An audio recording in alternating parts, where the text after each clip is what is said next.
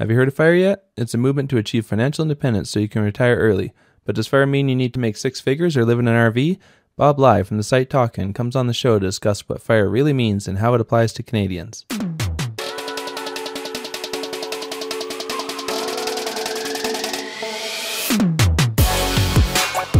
Welcome to the MapleMoney Show, the podcast that helps Canadians improve their personal finances to create lasting financial freedom.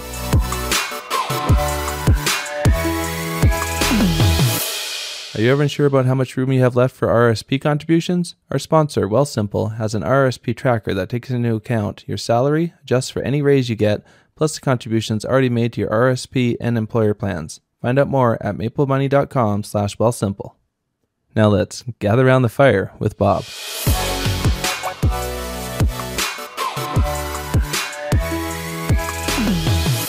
Hi, Bob. Welcome to the Maple Money Show. Thanks for having me, Tom. Thanks for being on. So I want to talk about FIRE. It's a big movement lately, and I feel like it kind of came up but as a surprise to me. I didn't realize it was a thing until maybe 2 or 3 years ago. Can you kind of just take us back right to the basics and explain what does FIRE stand for, but also what is it? Sure. So FIRE stands for Financial Independence, Retire Early. I don't actually know who put together that acronym, but essentially it's just that you save enough and you invest enough in appreciating assets where it generates enough passive income to be equal or exceed or greater than your annual expenses. So at that point, you're financially independent. And once you're financially independent, you could choose to retire early if you want to, or you could continue to work. You have the freedom. The movement is getting more and more popular. Lately, it's getting a lot of media coverage, but I think it's a little bit mislabeled somehow because most of the media coverage, like CNBC, Yahoo, MSN, and all these big names, even like New York Times and stuff, they all focus on the retire early part. And it kind of mislabels the movement a little bit, I think, because a lot of people are financially dependent and in fact, they're still working, but in a different aspect, right? So, for example, Mr. Money Mustache, he's like a very well-known figure within the FIRE community or personal finance community in general. He was financially independent and then he retired from his work. I think he was working as a computer engineer. And now he works as a carpenter, like as a hobby, right? He still makes money, but he likes it. So like some people think that he's still working in the traditional sense, but from his point of view, he's not working. He's doing stuff that he enjoys.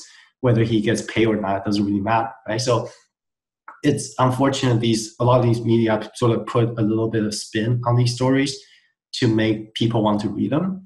So it kind of puts a negative vibe on the FIRE movement. But in general, I think the FIRE movement is pretty positive. It basically just stands for, finding the freedom so you could do things you want in life.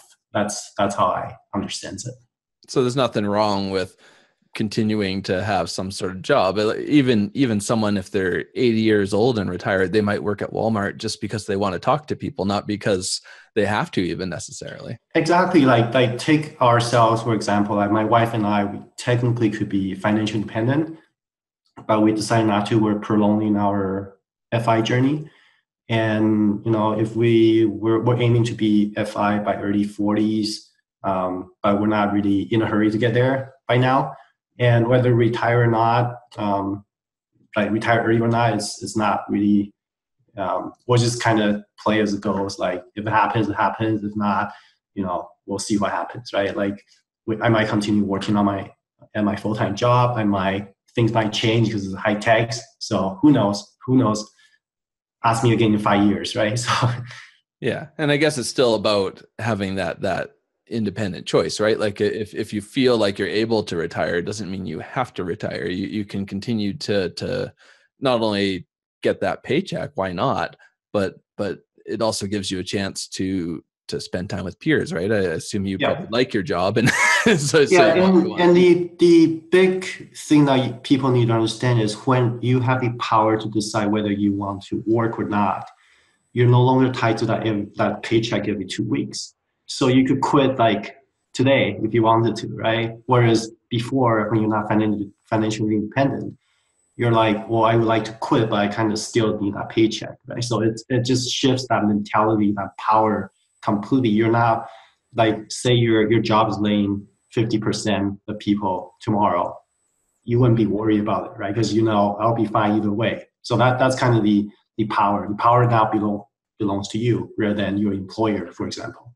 Yeah, with my day job, I've gone through a reorg of the company or the department almost once a year for quite a while now, and I totally get that mental aspect where I've got something going on the side with my business, and it sort of changes that mindset where you're not in total fear. It's like I can make this work if I had to, but for now I'm staying with my job. So Exactly. I totally get that mental aspect. And I think that would apply to anybody, even if they were driving Uber on the side, like just making some extra money would take some of that pressure off of this idea where like everything's riding on this one job. Yeah, it's about having multiple income streams too, right? I mean, the idea of you buying stocks or real estate, or if you have royalty somewhere or side businesses that generate income, so you're not just relying on one single source. That's another way to look at it, right? Like right now, if you're working full-time job, say 99% of your income comes from that job. If you get laid off, that's it. You have to find another job. But if you're able to have different side businesses going on and passive incomes as well, it's not as much of a burden if you don't have your full-time job anymore, right? So that's part of the equation as well. Yeah. Now you touched earlier too on this idea that in the media they kind of focus on whether or not you're truly retired, and I've even kind of seen that in the community. People can have different opinions on whether that counts or not. But I've also seen the other side where people in this fire community kind of get upset if someone's not frugal enough or something like that. Can Yeah. you explain what's going on there a bit? Well, it's almost the opposite of keeping up with the Joneses, Yeah. which is could be very detrimental. Um, so, like in the fire community, I suppose a lot of people compare savings rate, right? So by savings rate means your the what is it? Let me think about it now. So the amount of money you save each month divided by the amount of money you earn each month. So that gives you your savings rate per month. So, your traditional personal finance experts say you need to save 10 to 15% for retirement. And within the fire community, people are saving, 50, 60, 70%, even 80% of their income each month. And that puts a tremendous amount of pressure if you're actually comparing yourself to another fire person. But I think it's encouraging to see what other people are doing, but you shouldn't feel trapped or feel pressure to have to keep up with these people, because everybody's situation is different, right? Like some people are dual income, some people are single income, some people have kids, some people don't have kids. Like we live in Vancouver, one of the most expensive cities.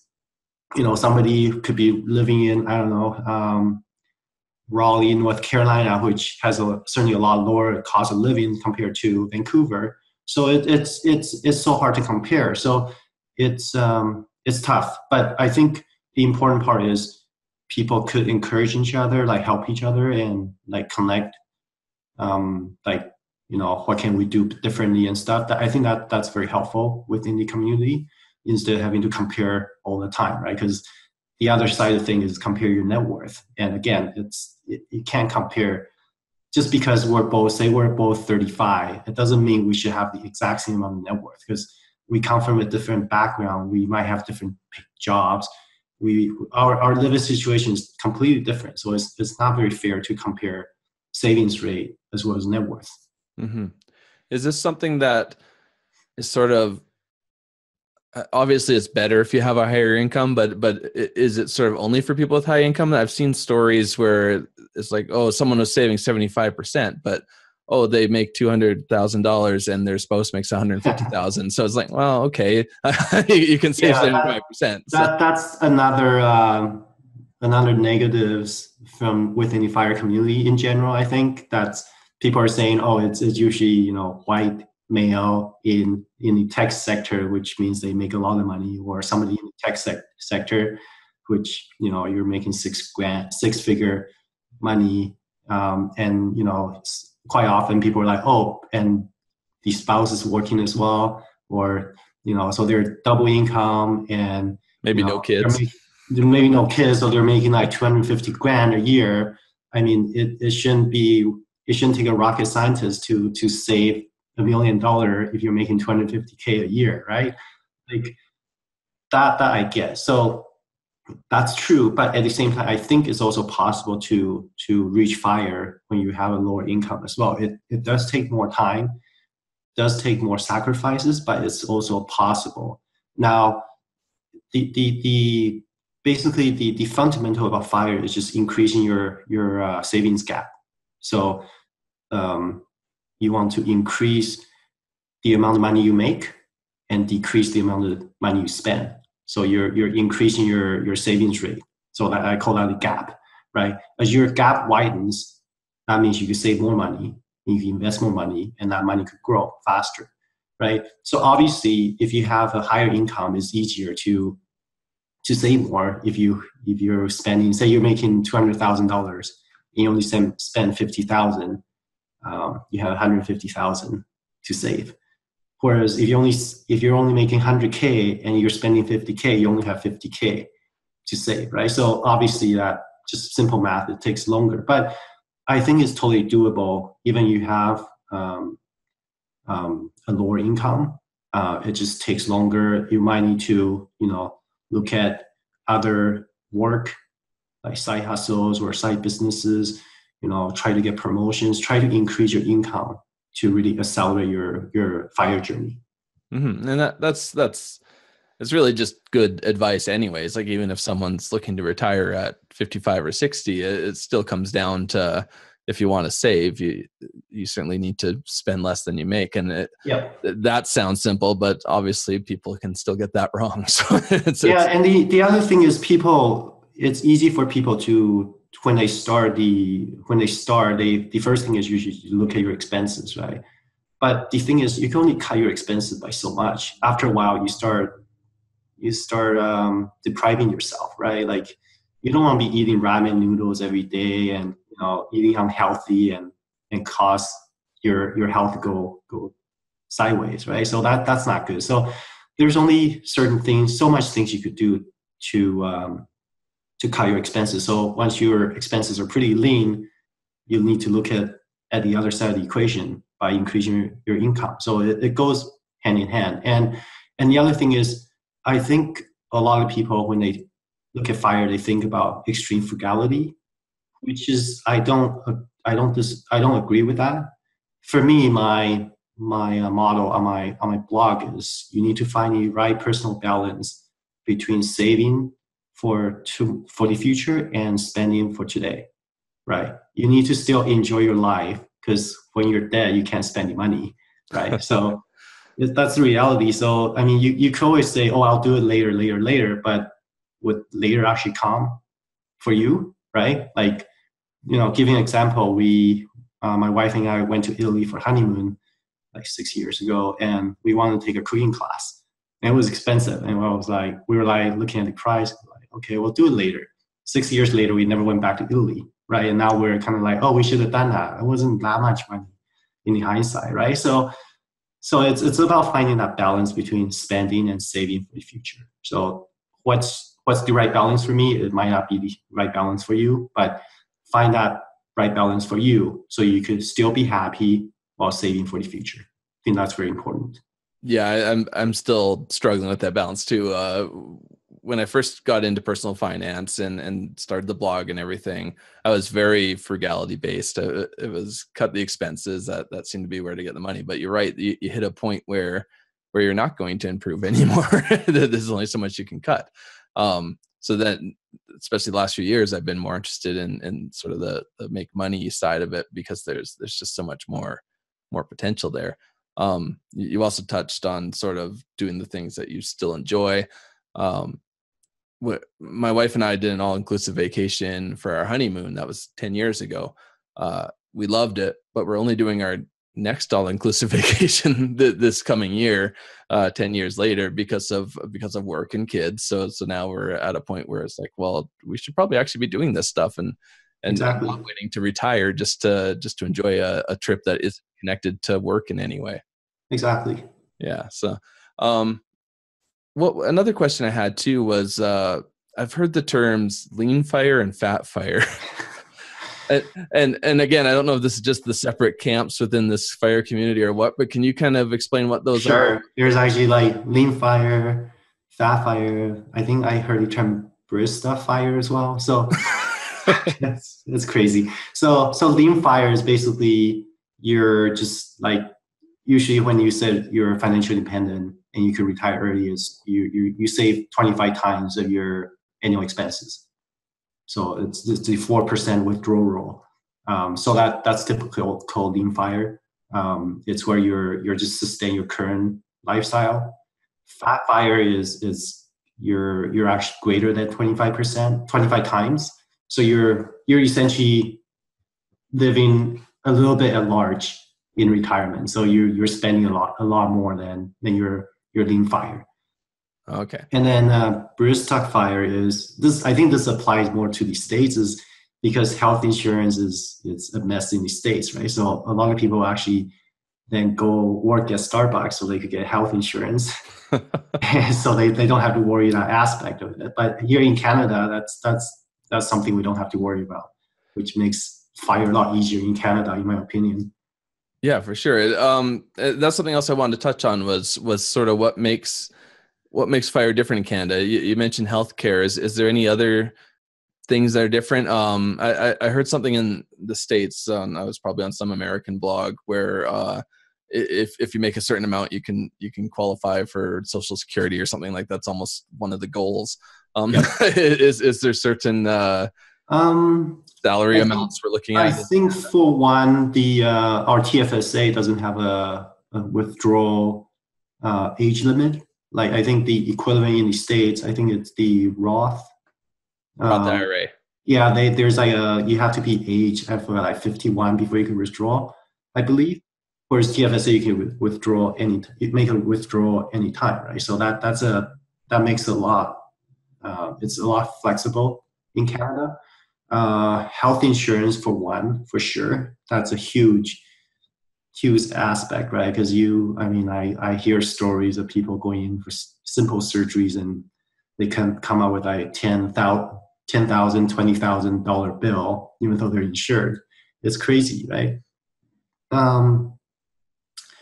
Yeah. Other than that, I don't think there's significant different, because we have CPP and OH security. I think they have something similar in the States as well. RSP, which they have something similar, which is capped, and you can only withdraw at a certain age. Before, if you withdraw before that, you get a penalty.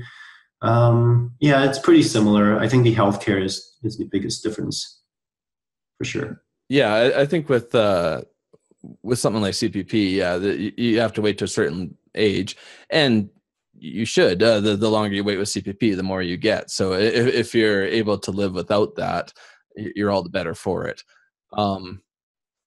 Another thought I had while you were saying that was obviously the TFSA is way more useful, but the RSP, that you can withdraw when you're at a low income. So if you're keeping your, say you are that guy making $200,000 a year and putting money into an RSP, you could withdraw that in your 40s or whatever, say, because maybe you've purposely kept your income down to a really low tax bracket. Yeah, I actually did some calculations on my blog where I basically did a tax assumption when we're retired and we're living off our dividend income or whatever income from from investing, and simulate like how much can we withdraw from RSP without getting hit. So with RSP, if you withdraw, I think 5,000 or more, below 5,000, I think the withholding tax is 10%, and then 5,000 and up to 10,000 is 20%, and above that is 30%. So I did some simulations and found we could withdraw, like my wife and I could withdraw, like I think $10,000 each without, and still get that money back. So that's pretty significant if you think about it. That's $20,000 right there that you could use each year. Right? Yeah, and even if you went into that next tax bracket, it would still be less than probably what you contributed it to it in. Like if you're in a higher tax bracket in the first place, you get that tax refund. Yeah. So yeah, maybe fire is easier in Canada. One thing you mentioned too, though, was you live in Vancouver, which is very, very far from cheap. I don't know if there's a lot of great opportunities in Canada, but when I look at the US, I see a lot of, and you touched on it too, there's a lot of places where you can live a lot cheaper. Obviously healthcare then becomes a problem. So you might not want to just pack up and move to the States, but I don't know. Have you considered, like, if you were to go fully fire, would you move from Vancouver? Yeah, I mean, as I referred earlier, technically we could be fired or FI if we, and by that I meant if we pack up in Vancouver, sell our house, and move somewhere else, right? My wife is from Denmark. Now, Denmark isn't the cheapest place on earth either, but I'm originally from Taiwan, and that's certainly a lot cheaper than Vancouver and Denmark, for example. So we felt about maybe we could move to Asia for a couple of years, to live somewhat cheap, or or even in Europe, like Italy, Portugal, Spain. Those are pretty cheap countries. So they're a different way, and it's called geo arbitrage. So essentially, you try to find a lower cost of living, such you don't have to save as much money to claim yourself as fired. So that's one of the things you could certainly do. I mean, there are also people that sell their house and travel around in an RV, right? That's another way to reduce your living expenses. So it's just what you're comfortable with, and I think what we learned is we're trying to be as flexible as we can. We got 2 young kids, so we thought, hey, if we move to Asia for a couple of years, I mean, that would be a great learning experience for the kids, right? I mean, we could homeschool them. They could learn different languages, learn different cultures. I think that's way better than, put them in school for 2 years and learn from books. I think you gain way more experience by traveling as a kid or as an adult, right? So that's certainly something we're considering for sure. Well, and at an early enough age too, I don't think they're going to mind at all. Exactly. I know as my kids start to get older, if I tried to move them around, they'd probably get a little upset at me if so, or tell them we had to live in an RV now. But yeah.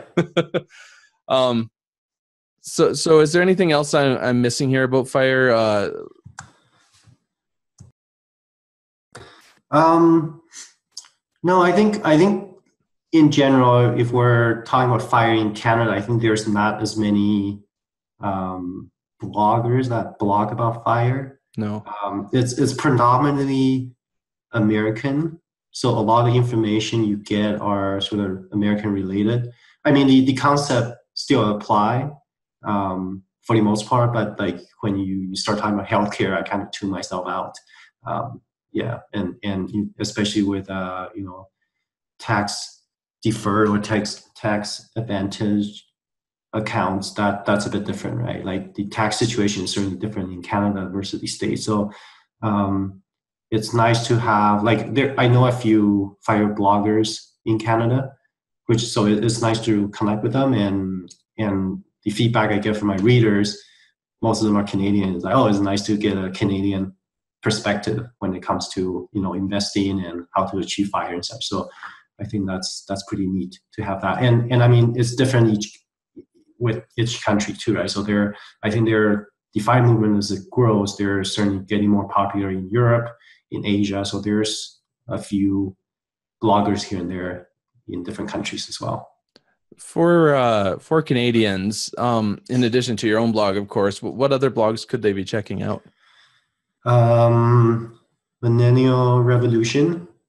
So I think they retired in their early 30s, and they're living in Europe for a year right now.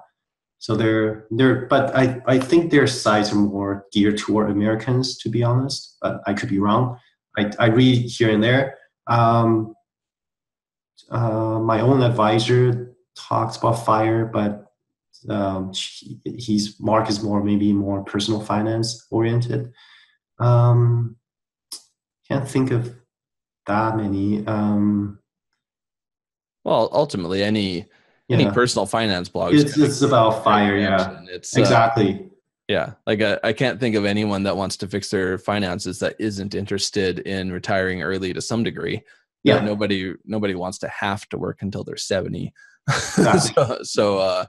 And like you said, if one of the biggest points is ultimately just comes down to that cash flow of spend less than you make, and anybody that does that and tries to, as you said, increase that gap more and more, then they're heading in the right direction. That also helps them come to retirement, because one thing I think people have issues with sometimes is they're used to spending at a certain level while they're working, and even as a traditional retirement, say 60 or something, it's hard to make that adjustment. Now you're not going to work, and how do you change your spending? But if you're sort of living as lean as you can comfortably, that's got to help a long ways, and any blog could help with that. Yeah, and I think there's absolutely nothing wrong if you retire at whatever age, 65 or whatever. There's absolutely nothing wrong with it. It's just, some people live working till they're 65 or longer, right? So just because you're retiring at 65 or 66 or 67 doesn't make you less successful than people that retire at age 30. So, because people look at, like myself, for example, they're like, oh, you're thinking of achieving FIRE in your 30s, 40s. So that's amazing. You must be so successful. And so I'm like, no, I'm not any more successful than, say, someone else that retired at 64 or 65. It's just, again, going back to what we talked about at the beginning, we each have different life path, and my situation is different than yours. So you can't judge the two people, like you just can't, right? So still, if somebody says, oh, they're retiring at age 65, I say congratulations, wish them well and stuff like that. Just be encouraged and supportive. Yeah, and if someone wants to work longer, that's totally fine. But I think just having that ability to know you didn't need to would be nice. It does change that mindset. Yeah. Anyways, thanks for being on the show. And can you tell everybody where they can find you? Yeah, thanks. First, thanks for having me on the show. You can find me on my blog, Tawcan.com. So that's TAWCAN.com. I'm also pretty active on Twitter, so you can find me at Tawcan. So that's TAWCAN again. So you can find me there. And drop me off a line if you want to chat and learn more about FIRE. Great. Thanks for being on the show. Yeah, no problem. Thanks to Bob for breaking down FIRE for us. You can find the show notes for this episode at maplemoney.com/BobLai. That's BOBLAI. If you're interested in achieving FIRE, head over to maplemoney.com/save-money, where you'll find all our articles on frugal living, paying off debt, and saving your money. Thanks for listening to the show. See you next week.